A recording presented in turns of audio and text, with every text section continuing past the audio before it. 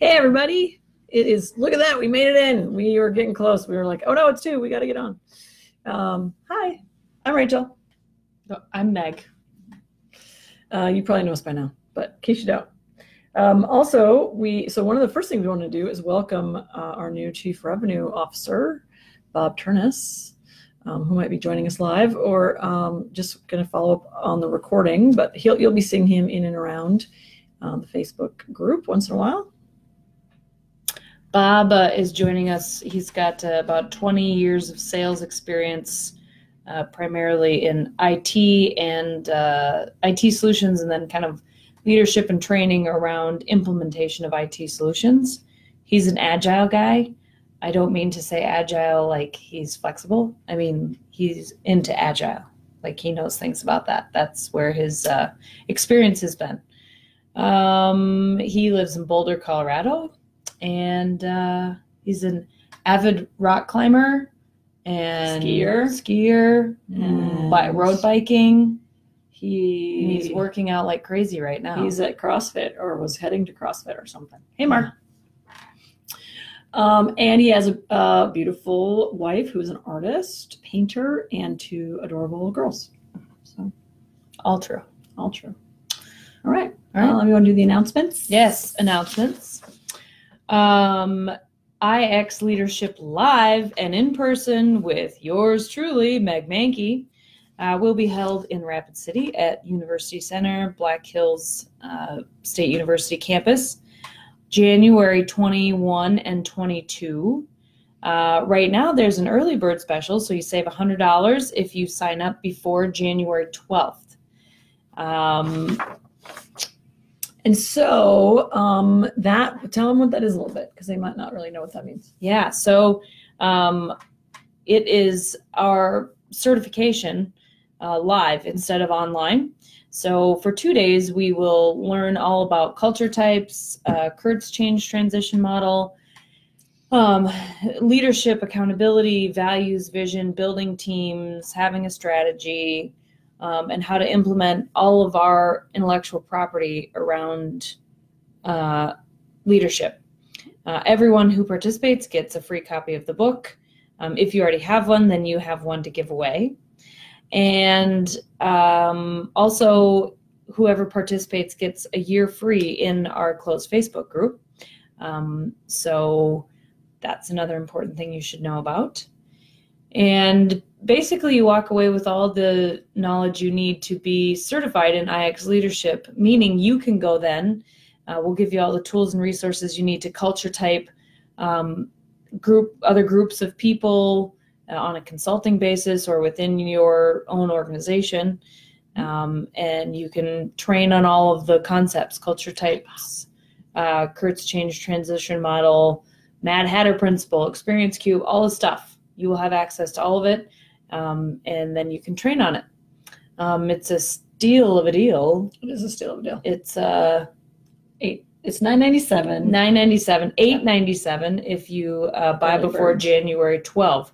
If you want to know about it, let us know either in here, or you can message us, or on the group.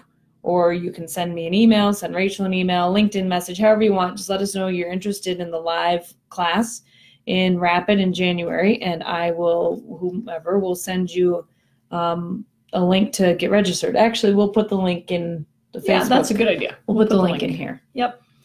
So that's that. The other thing that we really need is Amazon reviews, and we know that over 1,000 people have gotten the book, but we still only have 6 reviews. So we know it takes a minute. I know if now Mark's on, and I know he's ordered books. The trick is that if you've gotten a book from us and didn't get it on Amazon, then sometimes they make you feel a little like, should I actually put a review on? But if you have the book, put a review out there for us. So what we've decided to do is that if you put a review out for us, yeah, Mark, get it out there. If you give us a review and you're already in the group, then there's 2 things you can have. You can have 1 free invitation to a colleague, friend, whatever to be in this group. And that's a $8.799 a month value. So that's for a year. So that's essentially $100 gift for one of your colleagues, friends, or someone you know.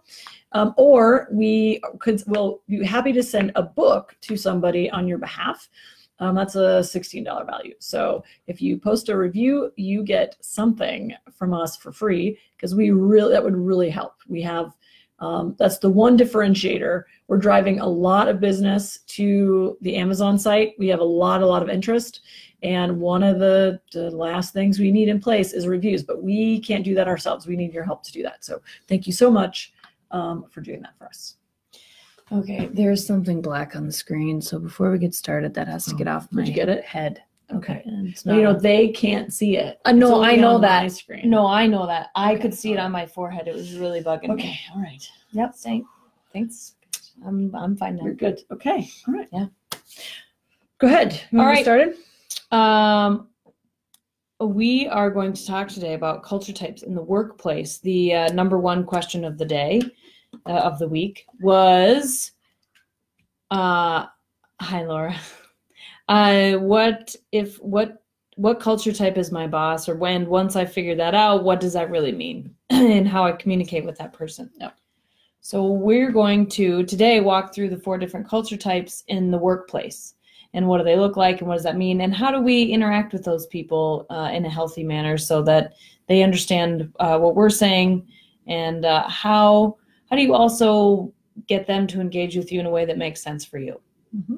And instead of, normally what we do is we start with a topic and then we move into the question, but we felt like the question gave us enough framework around to talk about sort of the broader story. So we're going to kind of walk through both. And frankly, the lessons we can learn working for a boss and with a certain culture type is also, we can garner some lessons from other people in our team, those that we lead or work with all the time.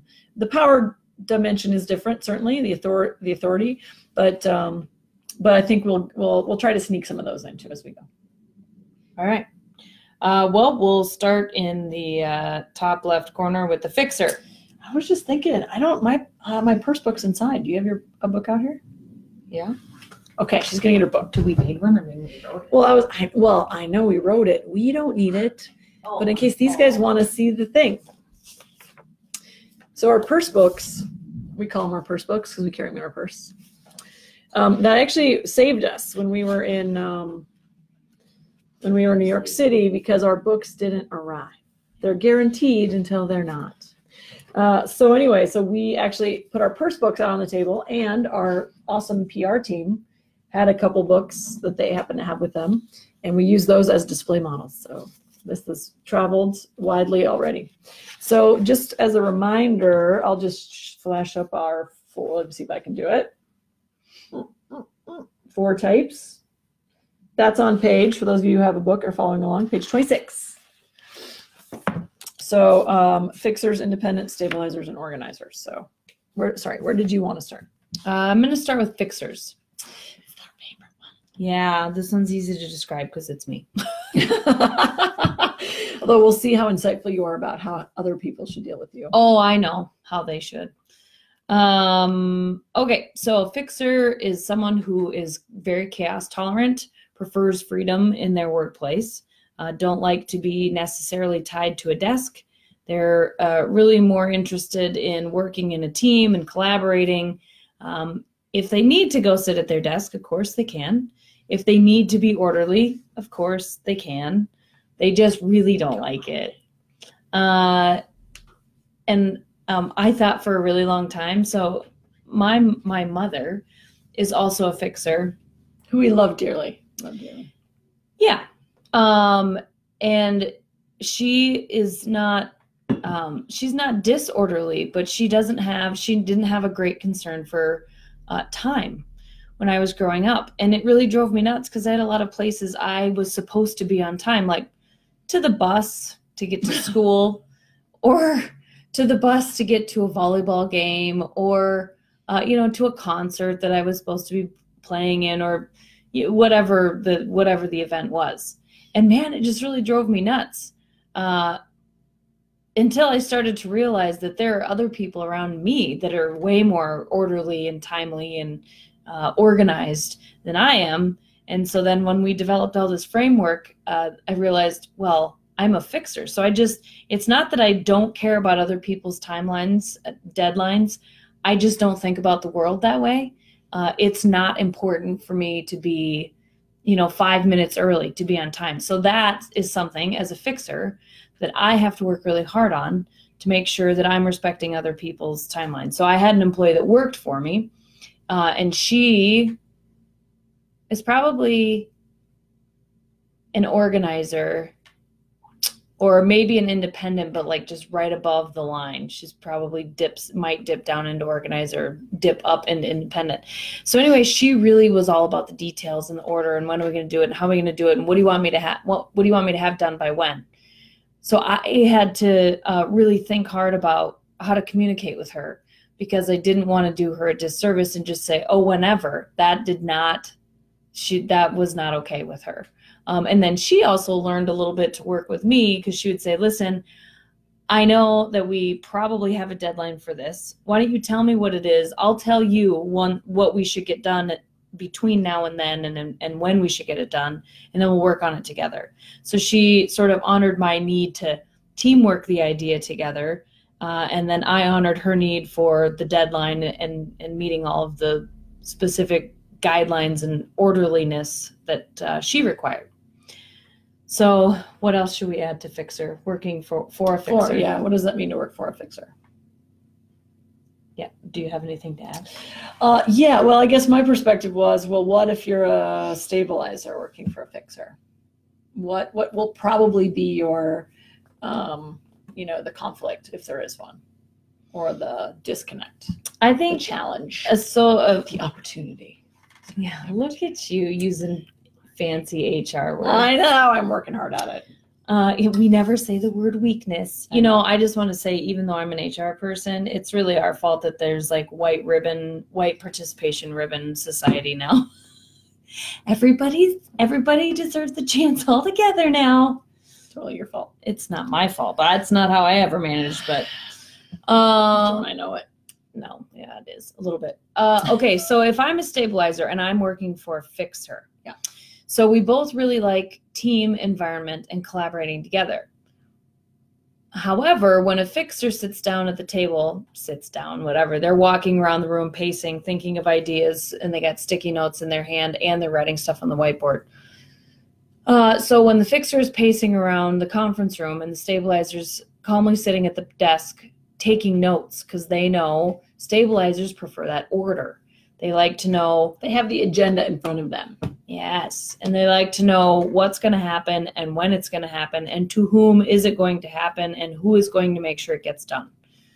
So I think the real challenge for a stabilizer working for a fixer is that you probably don't feel like you're getting enough detail and order of the detail, So like a fixer might say, oh, well, I know this is third on the agenda, but that doesn't really matter right now because we've started talking about this other thing. And the stabilizer's like, for the love of heaven, could we not just follow the agenda one time? I drafted it this way on purpose. And the fixer hasn't looked at it. So no. They're just like, yeah, okay, whatever, your agenda's nice. I think that one thing you could do when you're working with a fixer is if you have in your stabilizer or an organizer, probably, if you have an agenda or a set of items that you want to cover, make sure they know about it in advance, which might mean walking in and sitting down with that person and saying, hey, can I have 3 minutes of your time? I want to go over this agenda. Or there are 7 things that we need to talk about this week. Tell me when you got some time in your calendar so we can sit down and talk about them. We fixers, well, I'll speak for myself, I guess, but as a fixer, I live and die by my calendar because I'm not. Otherwise, she can't organize herself. Yeah, I'm not great at ordering and organizing things, and so I have to have it in my calendar. So if someone comes to me and says, hey, can we blah, blah thing? I'm like, yep, here's my link to my calendar. So I think that's another important thing you can think about as a stabilizer or an organizer talking to a fixer. Get it in their calendar, and then they'll commit to whatever Usually, whatever you need. I would say so. Most professionals do anyway. Yeah. Awesome. Yeah, that's good. If you think of anything else, well, we're like, type us in some questions or some comments if you have them, and that as we move through these. I'm going to go to stabilizer. That is our biggest culture type. 44%, I think, of all humans are stabilizers. So the thing about, so stabilizers are the people that are team driven and they're order tolerant. So those are, you're on the same side of that graph on page 26 and the same side as fixer. So you have one strong thing in common, and that is you're team driven. Stabilizers prefer social order.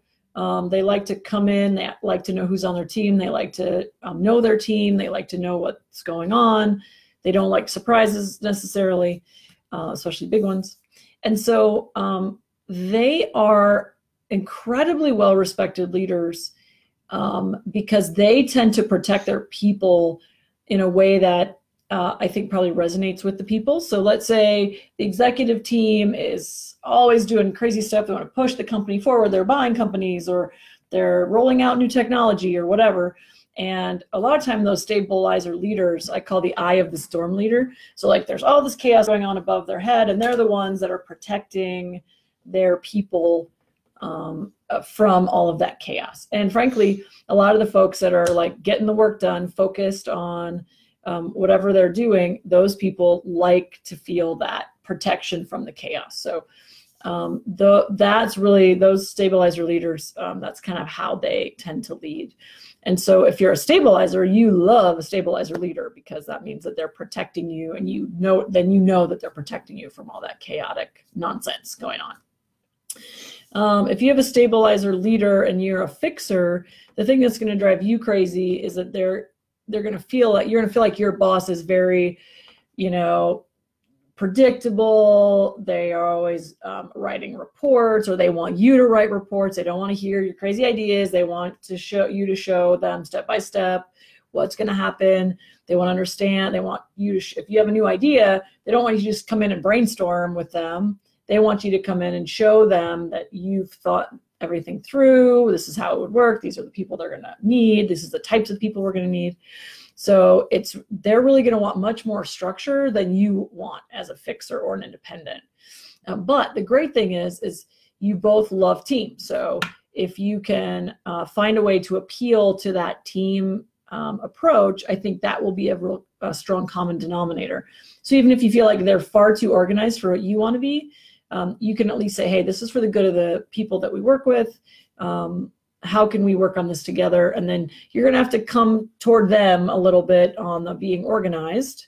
And then if you can, talk to them about, hey, you're a stabilizer, I'm a fixer. I'm going to feel chaotic to you. How can I help, sort of translate what I'm trying to say for you? I think that would be a really productive and interesting, frankly, an insightful conversation. An independent and a stabilizer has literally nothing in common as far as work environment preferences. Yeah. And so that's going to be, if you're an independent working for a stabilizer, that's really going to maybe drive you crazy, because an independent loves the chaos and freedom, loves that dynamic problem solving, kind of big idea disruption. They're more inclined to disrupt than any of the other four types. And so you're going to want to, if you're an independent working for a stabilizer, you're going to feel like they are constraining you, like you can't get out. And because the independent, I think we say in the book, loathes structure and feeling constrained. So that's going to be something that you're really going to have to talk to those stabilizer leaders about, because frankly, that's going to really be an anathema to, I'm going to mute my computer. Me. Oh, that's you? That's okay. My computer. So I'm going to really, it's going to feel really constraining. And so you're going to really need to work with them on how you can work within the stabilizer structure that they probably have in place without driving each other nuts. So, because and so maybe you ask for, as an independent, you tend to be able to work independently or on your own more. You're more self-driven. So maybe the solution there is to look or seek or ask for projects where you can actually work on your own, and then you can be a little more creative, a little more chaotic in your day-to-day because you're not really affecting anyone else. And so maybe that's an opportunity for you to work with a stabilizer leader in that way. And then if you're an organizer working for a stabilizer leader, you both love order.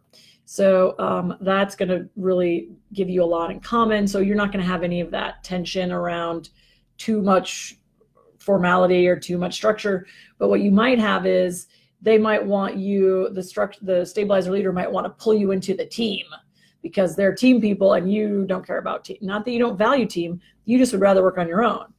And so, and we've actually I was having a conversation about that last week with a team, a realty team, and one of the people is an organizer, but they keep trying to do like team retreats and team Friday afternoons, and we're going to hang out together and play games, you know, and the organizer is like, doesn't care, hates it, does not want to be forced to go. And so that's the kind of tension that you'd probably have between the organizer employee of a stabilizer leader. So yeah. Anything else about stabilizer leaders that you can think of? I think your story about the when you worked at the college. Oh yeah, you should tell that one. That's a great example. Yeah, so that's in the book. I was hired to develop to grow the STEM disciplines at a small university, the science, technology, engineering, and math disciplines, and because it was a traditionally liberal arts college, small teaching college.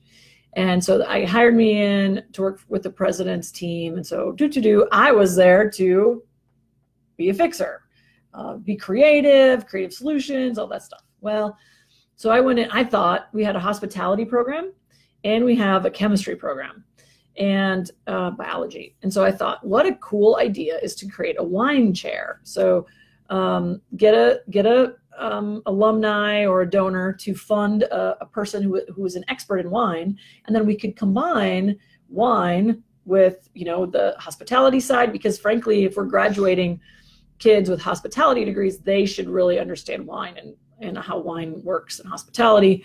And then also we could kind of blend in the science into it too. And I'd already worked with a local bar, and they were willing to host because of course campus is dry campus and all that. So I was so excited about this. I ran into my provost's office and I said, oh my God, it's such a great idea.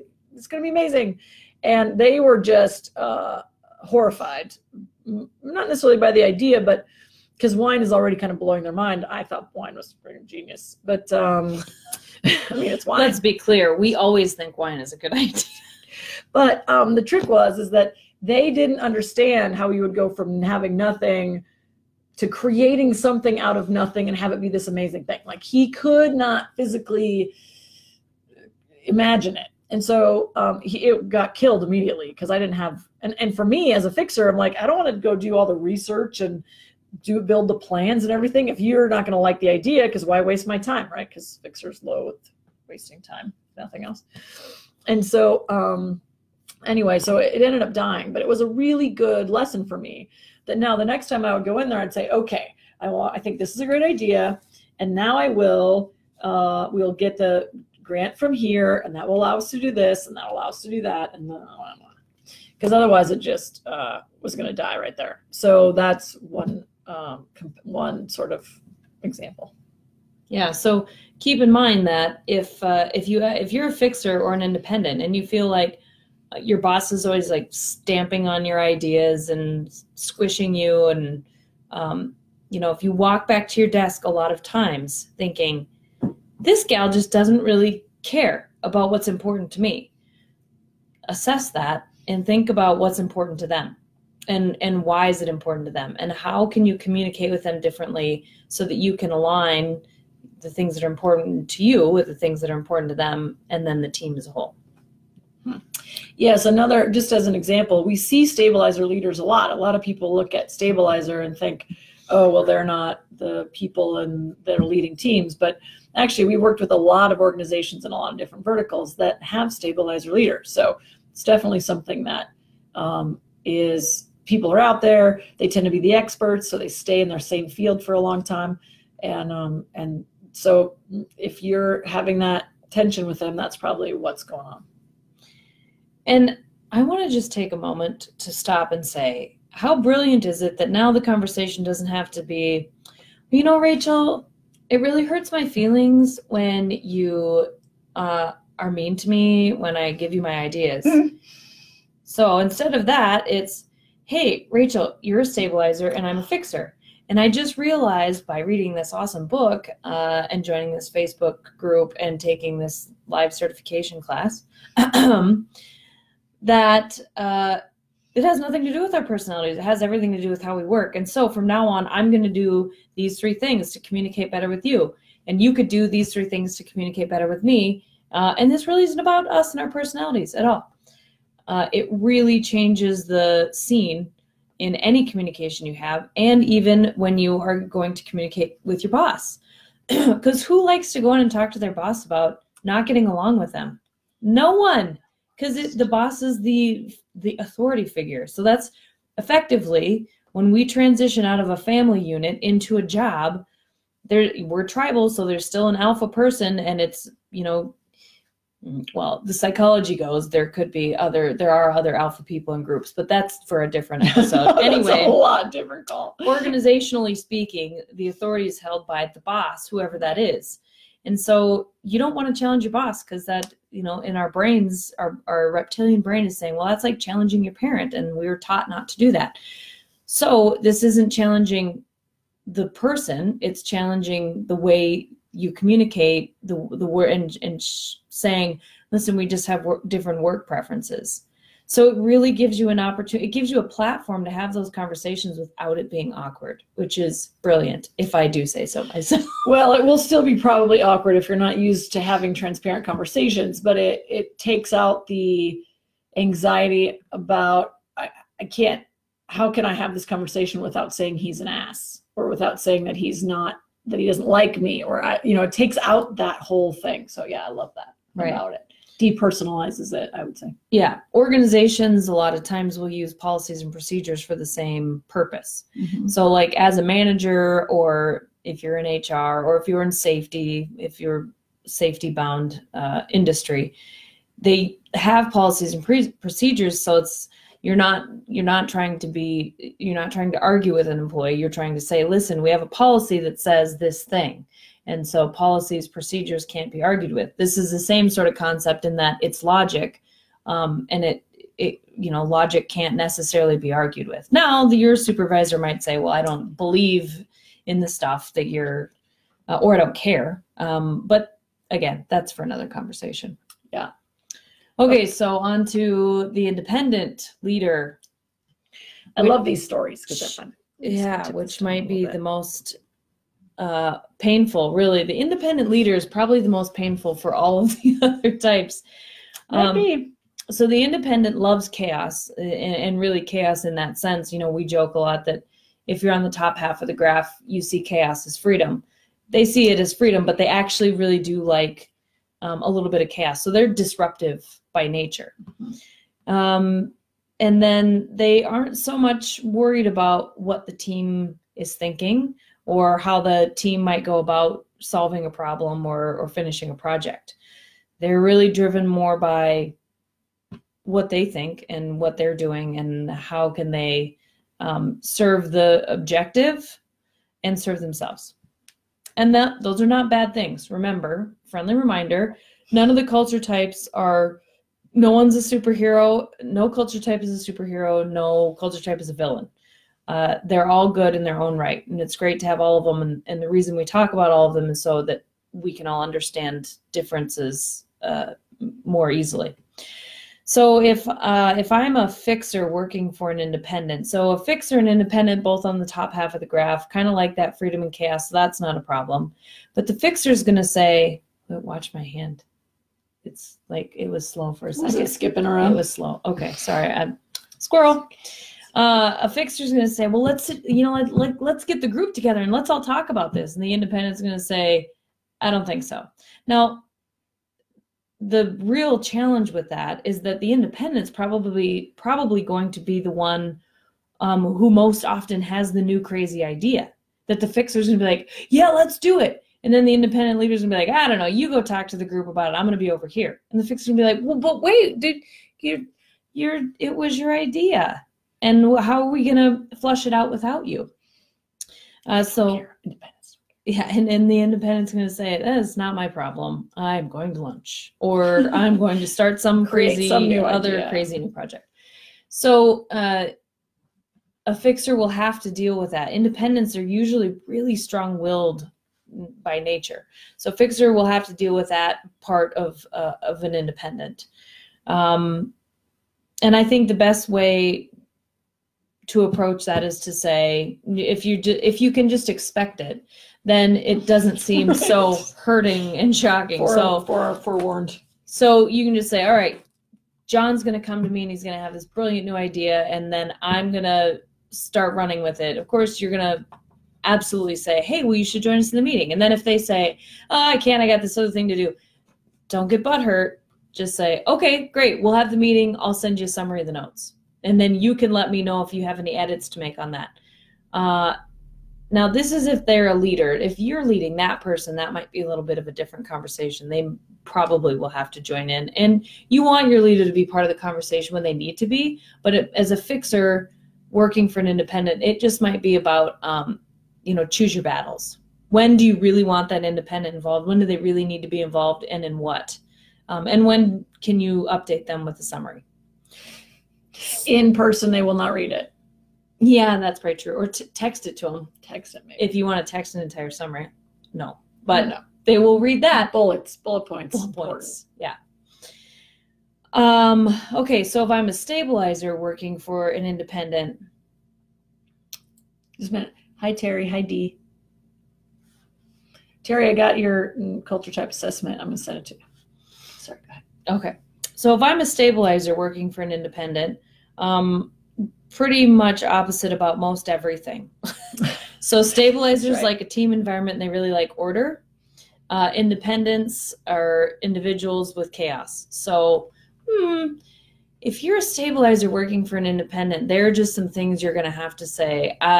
These are things I'm going to have to be used to. Now, the real cool thing about being a stabilizer working for an independent is that you provide that independent, in a business setting especially, you provide that independent with things that they really, really need, that they won't do themselves.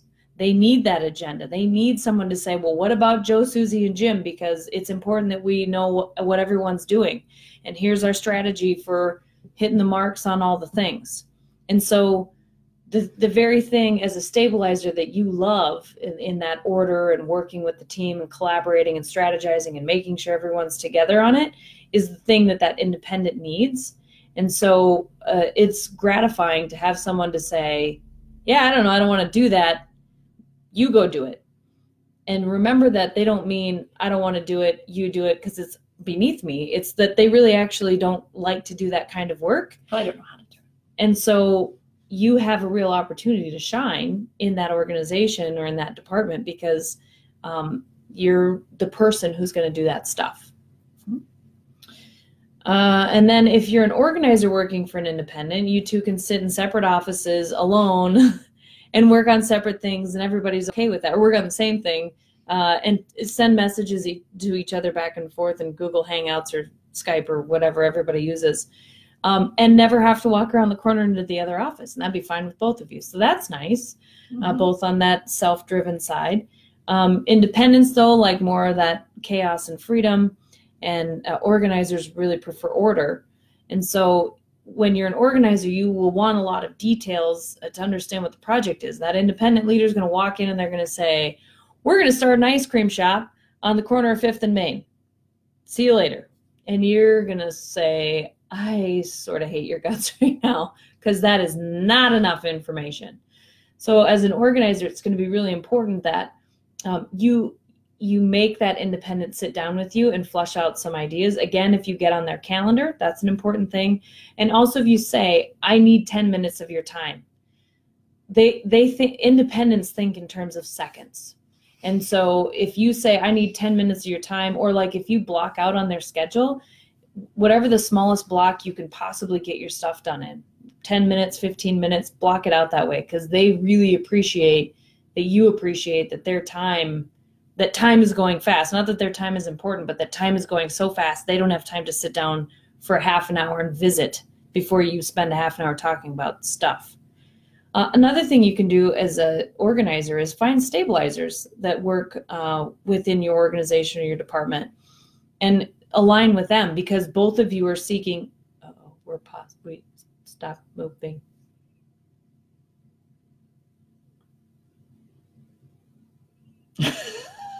That's a great look, though.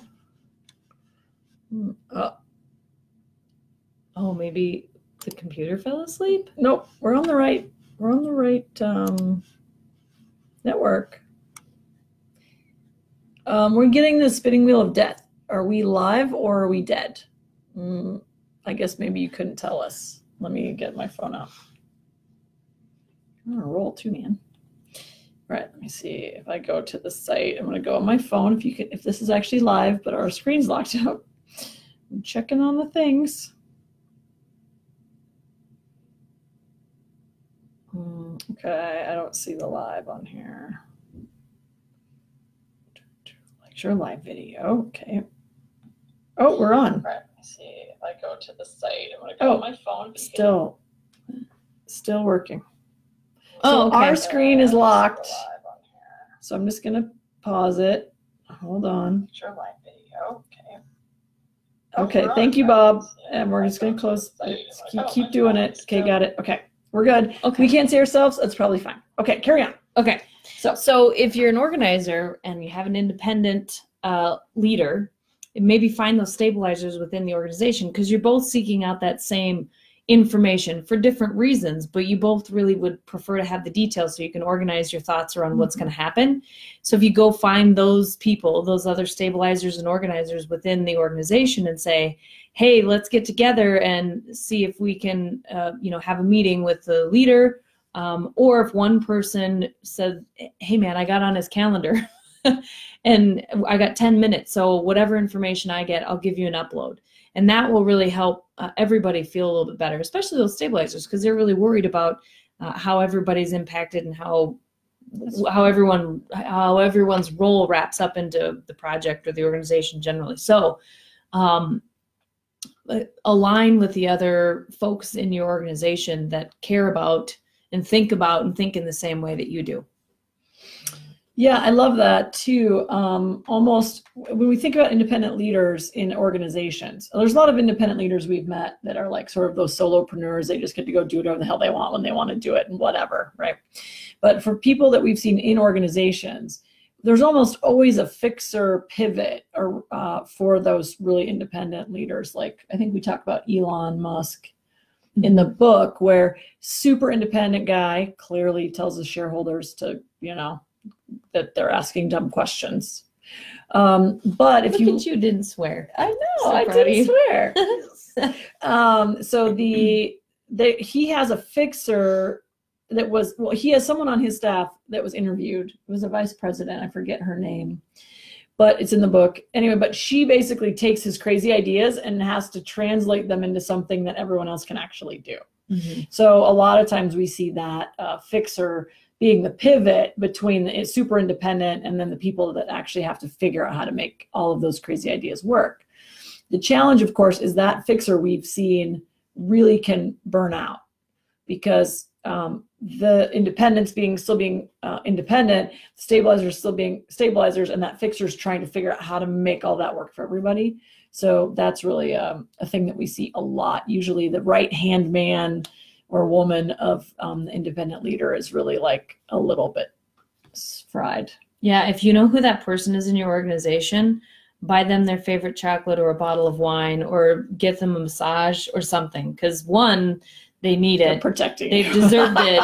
Two, they're protecting you. And three, pretty much if you need something, they can get it. So right. Yeah, those people, I have been that person more than once, so I know. And if I can be so bold, Terry has some experience with an independent leader that is necessarily the rest of the team is sort of always grappling with, right? So Terry knows what we're talking about here. Yeah. I guess the audio is intermittent, the video is intermittent, but the audio is good. So we're just gonna keep pushing along here. So yeah. I guess our last one is an organizer leader. Mm-hmm. Organizer leader is, have we met an organizer leader for sure? Sonia. Oh, Sonia, that's right, Sonia. Organizer leaders. So organizer leaders are really put together. They are completely like self-driven and totally organized. So they're the people, like one of our leaders that we work with, Sonia, she's unbelievable. She's like doing stuff all the time. And she's got to get like 2 hours of sleep a night. Like, I don't even know how she manages it, because she's on the board of some big new company. She works for a big organization as a project manager. She's the CEO of a national level nonprofit with teams all over the US. Like, it's crazy, the stuff that she does. So she's super organized, and that's how she can get away with it and still be productive to all of those and honor all of those commitments. So the tricky thing about an organizer leader is that they think that, well, like all of us, everyone's like them, right? So they think that we're all super organized, that we're all self-driven, and that we should just be going off and doing what we need to do. Well, of course, we can all get work done, but over time, we want to feel like we're part of a team, that we are appreciated, that we're valued, that we have an opportunity to learn and grow together as a group. And that's just, by and large, the organizers are just they might understand that in the abstract, but they don't need that. And so what happens a lot of times is the people that work with an organizer leader have to kind of remind, especially on the team side, to kind of remind that organizer leader that they all need the most of the rest of their people, because I think it's like 65+% are team driven, right, of humans. Yeah. So most people are team driven, which makes sense. And so a lot of times you either have to remind that person that people need that, or perhaps what they need to do is just tell that organizer leader, hey, I'm going to manage a potluck for the holidays, and then you just go do it. So you have to help remind the organizer leader that people need each other. Especially in a high stress environment, the more support, the better. An independent person working for an independent type working for an organizer leader, you're going to feel like they are way too constrained a lot of times, way too organized. You want to be more totally disruptive. You want to do something new and different. And that's not going to really resonate with an organizer leader. So you're really going to have to work hard to try to organize your thoughts a little better for that organizer leader. Otherwise, they're just kind of dismiss you as this crazy idea person that doesn't have any, credibility, organization, get it done, this kind of person, that you're just this big idea hand waver, but no substance. So that's going to be your big challenge with an organizer leader. Yeah. What else? There was something else I thought about organizer leaders. Okay. Good. Organizer leaders, what do you think? What else you got? Some notes over here. Oh, these are just notes for other times. She's a fixer, always thinking about making things better, easier. I don't know. I think you actually said what I was thinking about, so that's good. Okay, great. So our stuff's frozen on our screen, but I'm going to check the live in case anyone's asked any questions that are hot burning questions for us here. Good. Everyone's just telling us that we're there. Yay. Thank you so much for keeping us up to date. We can't read you live on the screen, but we're catching it. So it's about 2:45. That's about when we like to sign off. If you have any questions or concerns, or you have a specific instance that maybe you don't want to ask in the group, but you'd like to ask us, of course, we love to sit down and tackle those with you, or help you strategize about how to work in your group, or if you have a specific need or interest. So, all right. Anything else before we say goodbye? For the people that are joined late, thanks for being here. And we need Amazon reviews. So we're giving a free book or a free access to this community for one of your colleagues, friends, or relatives, neighbors, whatever. And that's $100 value. And then the free book is $16. So happy to send that to anyone you like in exchange for an Amazon review, because we really need those. So yes. Right. So go do them, even if you already have the book and you're already in the group.